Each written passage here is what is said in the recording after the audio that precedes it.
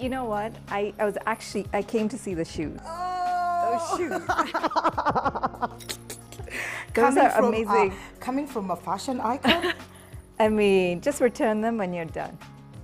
Then she had to do that on air. Like, who does that? Who does that? Sorry, I'm not one of those. I'm not one of those. No, you know what? You've done this before. Do you want to introduce us to the show? No, you go ahead. Yeah? Okay. No. Then if I do like this, I said, I'm not one of those. Wait a second. No, I'm kidding. if I do this, she's definitely going to close the show, right? Okay, I'll close the show. Perfect.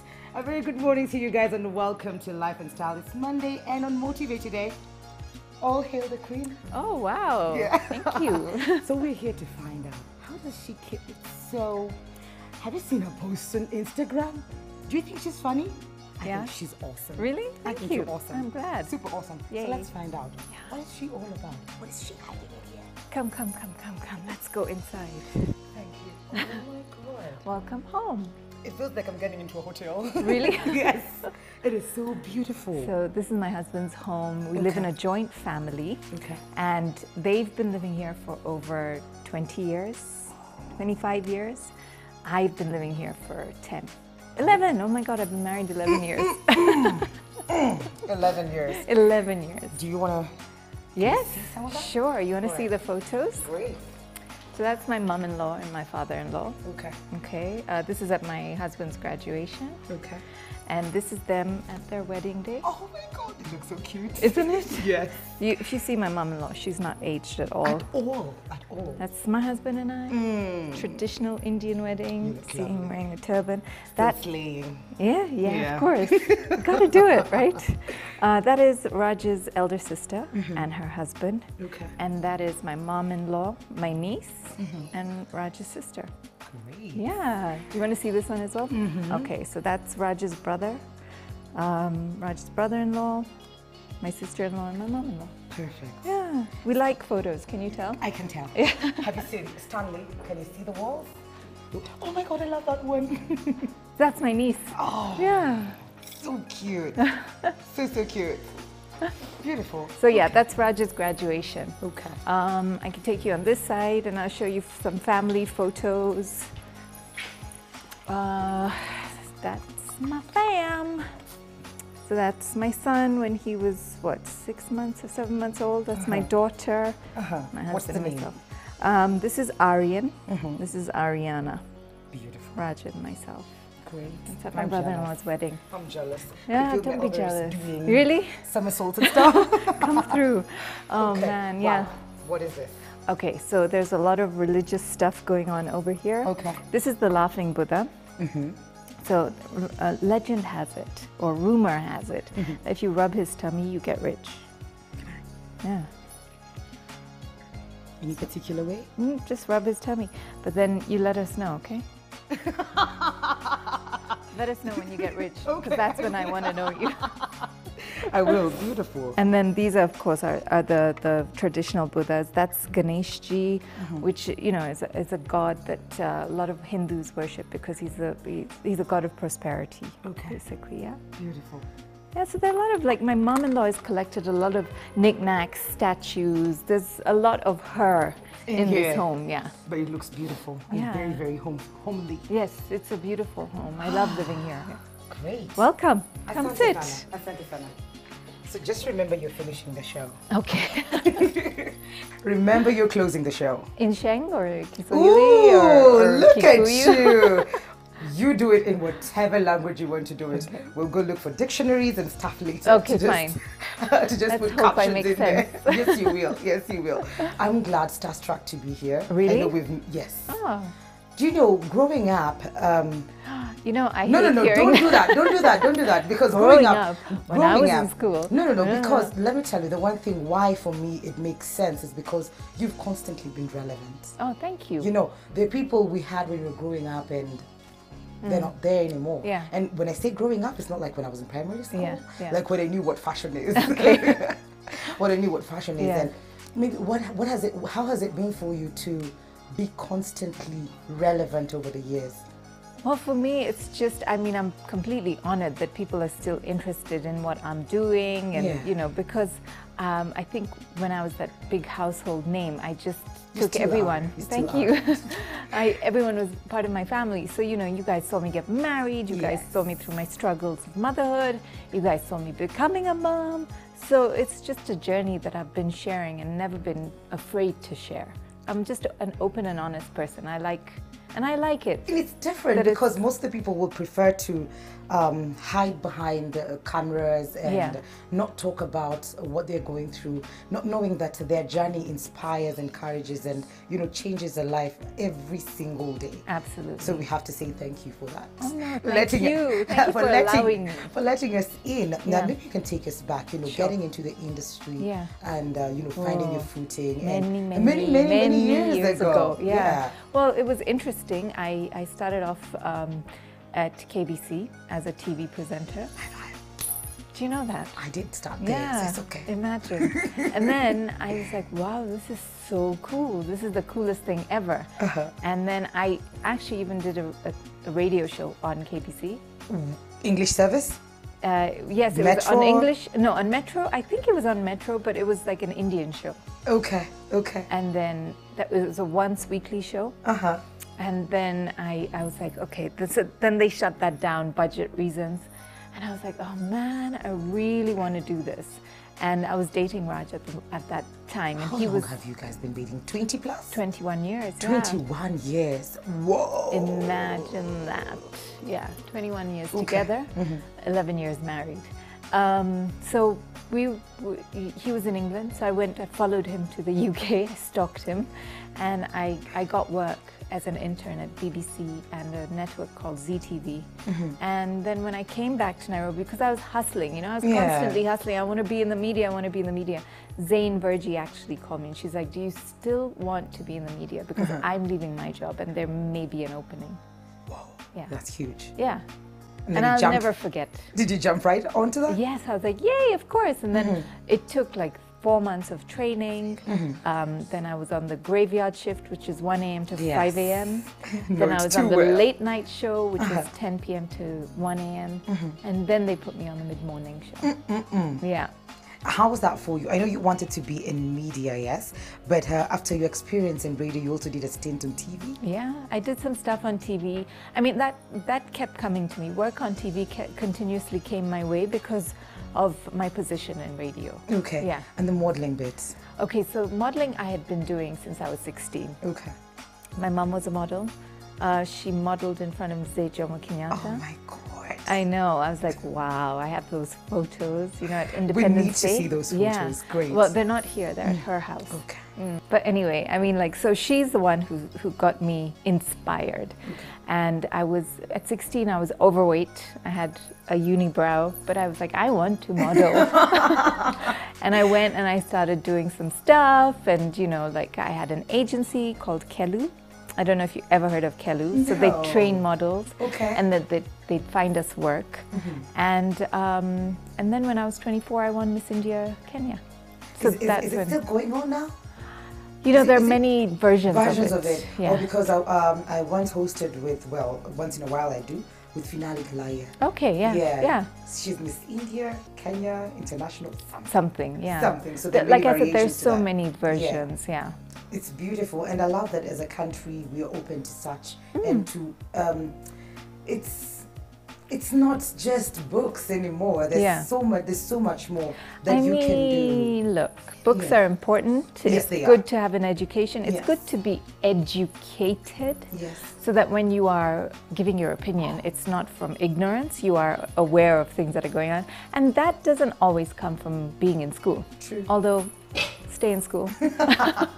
Absolutely. Yeah. So, modeling, TV, radio, and we still see you. What are you doing, Pinky? So right now I do a lot of like motivational speaking. Yes. I am a corporate MC. I just did a TED Talk on Saturday, which was amazing. What was it about?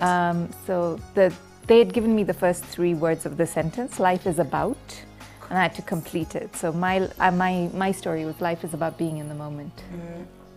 That's beautiful. Do you want to tell us a bit more about that? Of course. Please. So, now that I've talked about it, there's nothing to hide. I can Yes. share it with you. Yeah. So, a lot of the times we let our life go by, and then, you try and think back. So, for example, wedding day, you're like, oh, but that was hazy because I was overwhelmed by being anxious and angry maybe, and, just overwhelmed by guests and so much going on. My shoes didn't fit and the dress split in the sides. But the point of my talk was that you need to always consistently remind yourself to be in the moment. Do you know how hard that is? It's very hard, but it's beautiful. When you're in the moment, Yeah. life is beautiful. And that's what living is.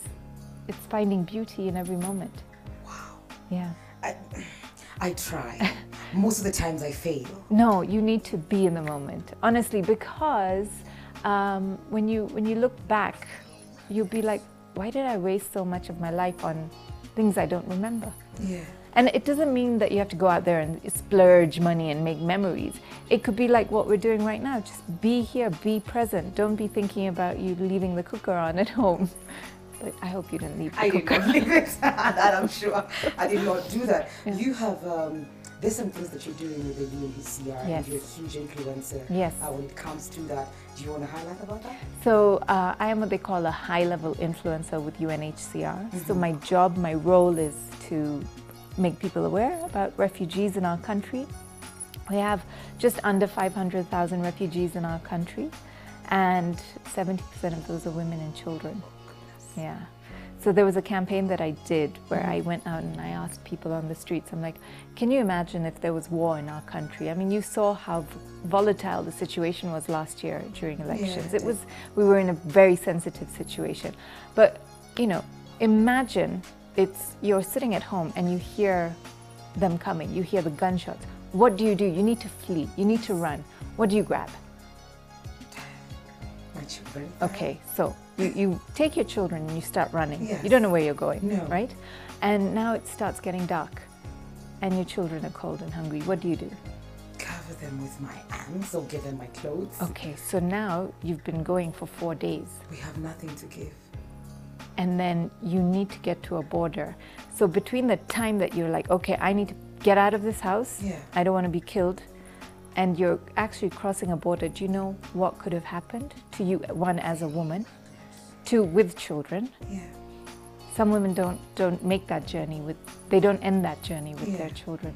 And that for me was heartbreaking. And you see, for a lot of us, we're like, oh, refugees are not my problem. But they're just like you and I. Yeah. And we need to get involved and be our brother's and it keeper. actually happened to you. It we could came happen close to that. us. And we had our own IDPs. So imagine they just moved in the same country to a different place, and it was not To a place that is not home. It is not home. Yeah. It wasn't easy for them. You lose Now, everything. You lose everything. You go with whatever's on your back, if you're not bartering it for food and whatever, So as you do this influencing, what can we do as Kenyans? What is your message to us? What can I do as Mukali? Okay, so what I'm doing is I'm part of a tribe called Luku Luku tribe. I know Luku Luku. Yeah. Okay. And you can be a part of this tribe by donating. You can M-Pesa. If you go to donate.unhcr.org, you can find that M-Pesa number. You will find out where your money is going. And it doesn't have to be a huge amount. You could do 50 bob, 25 shillings, 100 bob, whatever you want. It's going to education, clothes, food, stuff to just give them shelter. Beautiful. I hope you guys are following and join Tribe Luku Luku. Yes. I promise to join. You must. I will join. Yeah. I definitely I'll will check join. on you when you return my shoes. That's true. I'll ask her, hold her to it, okay? Keeping a balance, career, limelight, celebrity status, kids. Right now, I'm sure you're like, what's the time? I need to go pick my kid from school. So there's a lot of that. How do you keep a balance to all of this? I prioritize, to be honest. I'm like, what's the first thing that is important to me? Do you think we lose ourselves in the status? Yes, I think sometimes we do, but it's at no fault of anyone's. Okay. Different priorities for different people, and some people are like, no, but it's handled. I've done my part. So each to their own. But for me, this is the way I do it. I prioritize. My kids come first, and that is with everything. I don't care who you are. My children will always, always come first. So if we don't finish this interview on time, I will leave you here and go pick up. You could be talking to an empty chair. I would have mentioned somebody who did that on TV, yeah. but then I won't, because we'll finish in good time. We'll finish in good time. And taking you back to BBC, you left the country, went to the UK. It's not like you were thinking, when I go there, I'm going to look for BBC, I might have connections there. You went there and you hustled your way in to get an internship. Is it something that the young ones are doing right now? If I don't know. I don't know. I mean, like, I really think that we're afraid of the hustle. Don't want to get our hands dirty. Like, no, I'll ask maybe once or twice, but then if it doesn't come to me. But I really think that, you know, the reason it's called hustle is because you really have to hustle. Yeah. It's not always easy. But do it, because again, it's going back to that being in the moment. These are these are the things that are gonna make your memories. That's true. Yeah. What do you do when you get to that point where I'm feeling overwhelmed? I don't think I can do this anymore. Yeah. And yes, I'm living in the moment. The moment right now says you don't have to do this. So what happens I'll teach you a trick, and it was again part of my TED talk. Okay. Okay. So I'm going to talk a bit about yoga. Okay. All right. So when I got into yoga, which is about 2 years ago, I got into yoga from a very different perspective. I got into yoga and I learned about the mind-body-soul connection. And I learned that the three need to connect in order for life to flow. Now, when life flows, things are at ease. Not easier, but at ease. Okay? And through yoga, I also learned that when the yoga instructor puts us in very difficult positions, like very awkward sometimes, like, come on, and he tells you, he's like, when your body wants to give up, that is the minute your body is gaining. Okay? And you'll always hear in yoga you'll always hear a yoga instructor tell you, breathe in and breathe out. Yeah, I don't get it. I can't breathe to this position. I'm explaining it to you. Let's go. So these are the tools, right? So in order for things to flow with ease, the three things need to be connected: mind, body, soul. If you feel overwhelmed and maybe you're like in a difficult position, that is when you are actually gaining in life, okay? And when you forget how to be in the moment and you don't know how to make the connection of the three, just breathe in and out. Be present. No, you did. That simple. No way. Yeah, honestly. I was waiting. My notebook was. It's like an equation. Eat right. No, that's it. It's breath. Our breath is very powerful. They keep saying that all the time. Yeah, and we don't take it seriously. We really should. Our breath is what brings us into the present moment. And that's how. And it calms everything. It can heal you. Your breath can heal you. This is powerful. Yeah. It is powerful. I never thought about it like that. Even when you finish a class, they're like, breathe in, stay in the moment. They're just like, yeah, you're like, oh, I'm tired. My cooker is on. My cooker is on at home. You didn't leave the tap open. But you see, when you focus on your breath, and that's why sometimes they tell you breathe in the color pink, breathe out the color purple, because they're actually making you concentrate on your breath. Okay. Yeah. You can even do it with a sound, om, amen. Oh. Wow, that's really. I hope you guys are taking note, because I am. Yeah. And try it when you're overwhelmed. Just breathe in and out very deeply. I'll be like on my way out of here.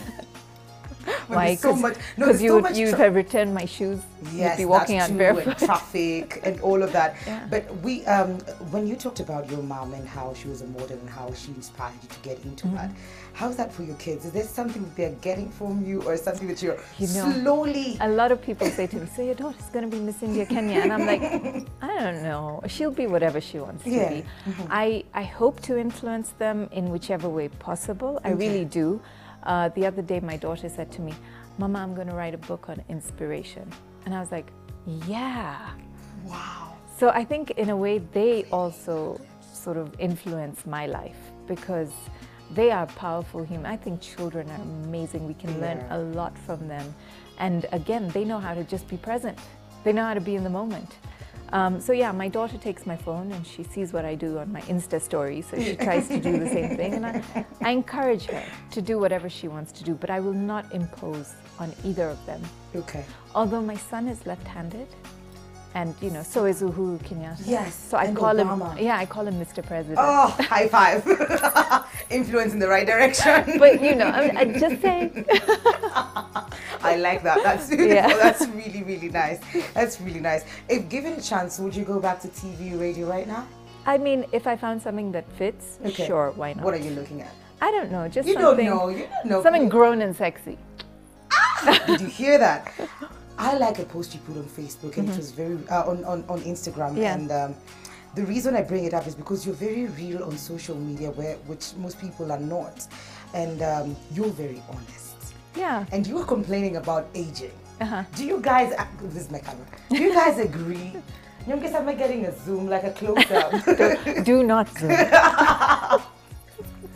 But I don't know what was going on with you at that point. And no, so you see, like when I was on the catwalk in my early days, my younger days, I would come on and I would smile. And a lot of the audience would say, your smile is amazing. Yes. And you know, that was the feedback I'd get. So people loved my smile. So I would always smile. And recently, now, you know, because I'm in my 40s, I noticed the crow's feet. Yeah, the crow's feet. So I don't smile as much in my pictures because I get the creases, and I have an issue with them. Look, we all have issues.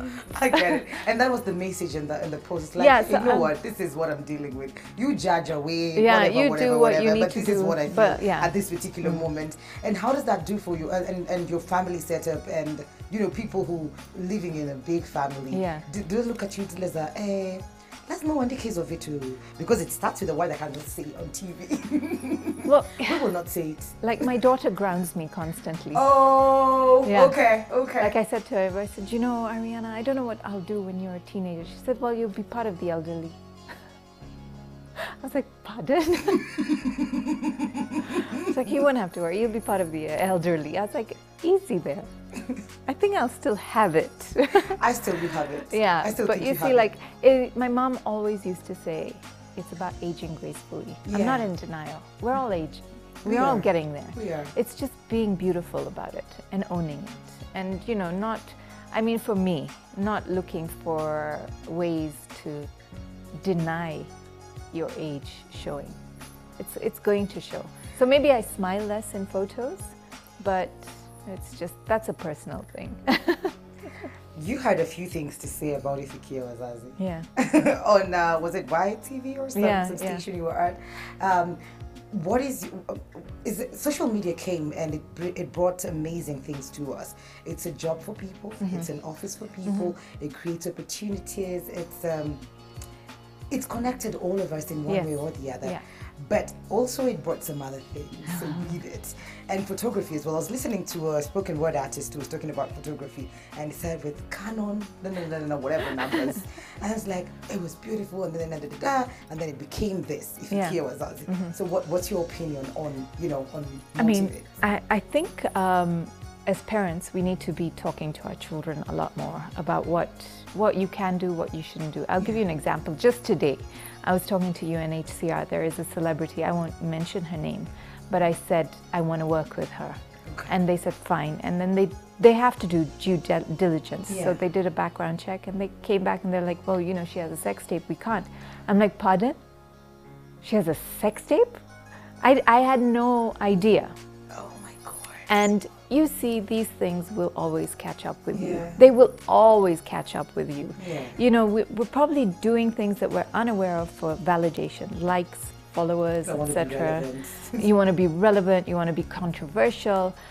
I think you need to seek guidance. It sounds very boring and dull. It sounds like a 42-year-old woman speaking here, but I just think there are no shortcuts to anything in life. Anything that easy come, easy go. There is a reason, you know, that there is that saying, easy come, easy go. If you want to build a brand, you want to be serious about it, just really be patient, hang in there, and be true to yourself. You know, there's that fine line of it's my body, I'll do whatever I want to do. It's my body, I'll expose it how I wish. But then you're also a role model, and people are watching you. And if it's okay for you, then it's okay for your children and their children and their friends. And so we don't think about the ripple effect, which is very, very sad. You mentioned running as you come to this, and at the end of this conversation, and how important it is for whoever and whatever business you're in. Maybe you can tell us a bit more about that, because you've talked about it even recently. I think your brand is important. You know, you have to, your reputation is it can be taken away in seconds. As much as you have thousands of reputations because of the amount of people you meet. So right now with the crew that's in here, I have 5 different reputations, right? Because of each person I've impacted in a different way, good or bad. But nobody can take away facts. Do you get what I mean? I do. What they find on you or of you, if they see a picture of you just in a very weird position, that is a fact. And it has been done, and it has been taken, and it cannot be erased, because the internet, you know, it never forgets, as we all know. So just be careful when you build your brand. And maybe you want to try something risque, and but don't, just take advice, take guidance. Always look at mentors to sort of help you. Absolutely. Yeah. Beautiful. Mantras, philosophy is something that you constantly think about, meditate about. You know you do yoga. I don't know what else you do for fun and to be at ease. But maybe you can mention that as we come to the end of the conversation. Mantras, philosophy, and stuff you like. Wow. Okay. So mantras for me, like I just like living in positivity. Even if something negative happens, I try to look at the bright side. It sounds like a cliche, but it's really, really helped me. You know, live and let live. If someone's wronged you, please do not waste your time. And my latest mantra is love yourself. Because once you love yourself, nothing can come in between you and the rest of the world. That's true. Yeah. And when you love yourself, you've got some love to give. You can't give what you don't have. Absolutely. So it starts with you. Yeah. Thank you so much for helping me. Oh, thank you. But you're going to end the show. But before that, before she does that, I don't know about you, but I'm going to try breathing more. Breathing in, breathing out, and try living in the moment, because there's beauty in that. So try find some beauty today. It's a Monday. So find us on social media, KTN Life and Style, Twitter and Instagram at KTN Life _Style, SMS us 22840, and you're going to take us on a break, and that is your camera. All right, guys, so you can also follow me on social media at Pinky Ghalani. Thank you so much for watching. Asante sana. See you next time.